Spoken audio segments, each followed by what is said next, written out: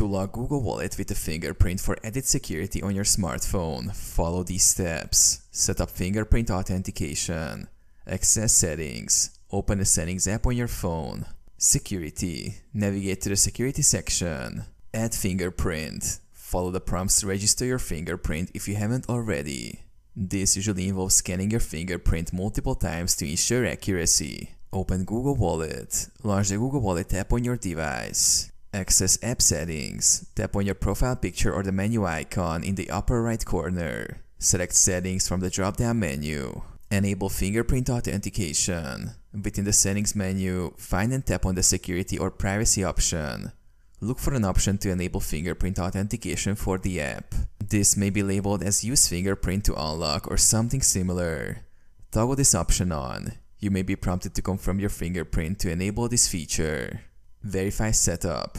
Close the Google Wallet app and reopen it to ensure that it prompts you for your fingerprint.